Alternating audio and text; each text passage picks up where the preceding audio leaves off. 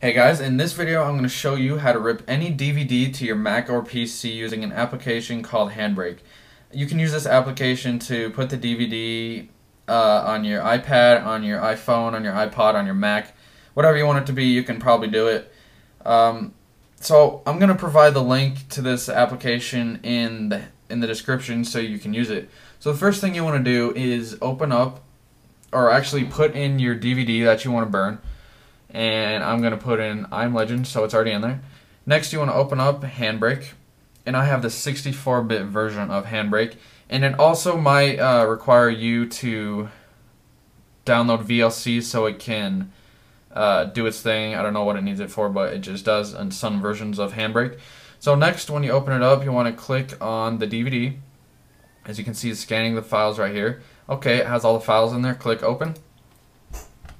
And now it is scanning all the sources, 1 of 13 for this video. And over here on the sidebar, you can actually see the presets. You can use Apple, lots of different presets for Apple, regular, legacy, all this different stuff.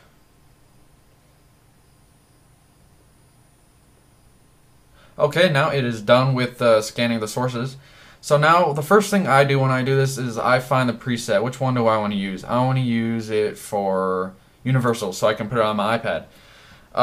Next, you want to make sure the title is 1. It's probably, some of the titles are usually sometimes messed up, so you should probably find the one that's the longest, so 1 hour and 40 minutes. That is this one.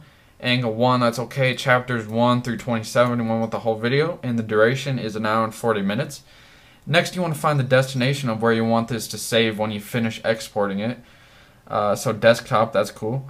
And depending on your preset over here, you can, as you can see right here, when I change it, it'll change the file so it'll work with any preset you use. Or if you don't want to use any of that, you can just simply click off here and then change it to whatever you want it to be. So you can customize this as much as you can. You can put subtitles on there, audio, change the audio, advanced, you can put chapters on there, all that stuff would work really well. iPod 5G support, pretty much anything on here. Picture settings, you can change almost anything on this, how you want it to fit perfectly to whatever device you're going to put it on. So if you want to get started, put it on an iPad for say, you could put it on Universal, and next you just make sure everything's set up correctly, and then you hit start.